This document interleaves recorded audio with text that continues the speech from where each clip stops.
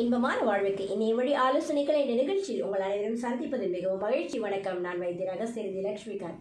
இன்னைக்கு நம்ம குழந்தைங்களோட appetizer எப்படி உபயோகப்படுத்துறது அப்படின்னு சொல்ல போகிறோம். இப்போ பேபி appetizer அப்படின்னா என்ன அப்படின்னு கேட்டால், இப்போது நிறைய பேர் என்ன செய்கிறாங்க அப்படின்னா, ஒரு தண்ணி இருக்குது, அந்த தண்ணியை வந்து கிரைப் வாட்டர் அப்படின்னு நம்மளுக்கு ஜீரண சக்திக்கு நல்லது அப்படின்னு சொல்லிட்டு அதை கொடுப்பாங்க. சிலவங்க சொல்லுவாங்க அது கொடுத்த நல்ல குழந்தை தூங்கும் அப்படின்னு சொல்லுவாங்க. சிலவங்க சொல்லுவாங்க ஜீரணத்திற்கு நல்லது அப்படின்னு. அந்த குழந்தை நல்லா தான் பால் குடிச்சிக்கிட்டு இருக்கோம், அந்த குழந்தைக்கு எந்த பிரச்சனையும் இருக்காது.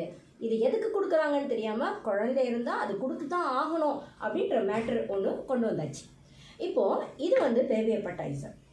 இது என்ன அப்படின்னு கேட்டிங்கன்னா, ஓமம் சீரகம் இது ரெண்டுங்க ரொம்ப நல்லமாக ஜீரண சக்திக்கு ரொம்ப காலமாக நம்ம உபயோகப்படுத்திட்டு வரோம். இதை ஓம தீநீர் அப்படின்னு ஒன்று இருக்குது. அது எப்படி அப்படின்னு கேட்டிங்கன்னா, ஓமத்தை நல்லா வந்து கொதிக்க வச்சு அந்த திராவகம் கொதிக்கும் இல்லையா, அப்போ அந்த மேலே மூடி போட்டோம்னா அதுக்கு மேலே அந்த தண்ணி வந்து கொஞ்சம் கொஞ்சமாக நிற்கிது இல்லையா, இதை வந்து நம்ம கலெக்ட் பண்ணி எடுத்து வச்சு இந்த மாதிரி appetizer கொடுப்போம். இதை ஆரம்ப காலம் முதற்கொண்டே நம்மளுடைய மூதாதையர்கள் இப்படி தான் செஞ்சாங்க.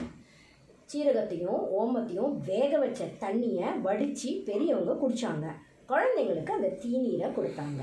ஆனால் இப்போ என்னாச்சு, உடம்பு சரியில்லையா, வயிறு சரியில்லையா, ஏதோ ஒரு மாதிரி நெஞ்சு கரிப்பு இருக்கா, உடனே போய் ஓம தண்ணியை வாங்கி குடித்தேன் அப்படின்றாங்க.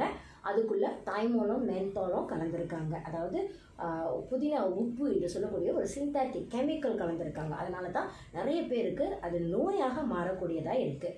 கொஞ்சோண்டு ஓமம் வாங்கலாம், சீரகம் வாங்கலாம். நம்ம ஓமமும் சீரகம் கிடைக்காத நாட்டிலையா இருக்கும். கொஞ்சம் எடுத்து வேக போட்டு அந்த வேக வச்ச தண்ணியை குடிச்சோம்னா நிறைய வித்தியாசம் கிடைக்கும்.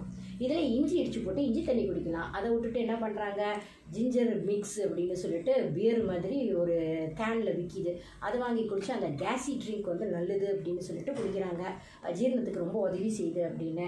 இயற்கையான வழிக்கு வந்தால் தான் நம்ம நோயில்லா வாழ்வே வாழ முடியும்.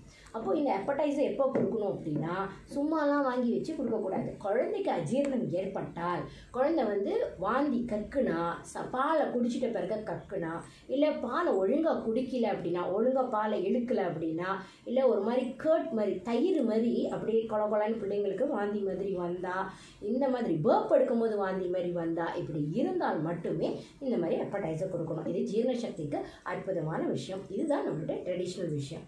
நமஸ்காரம். நன்றி.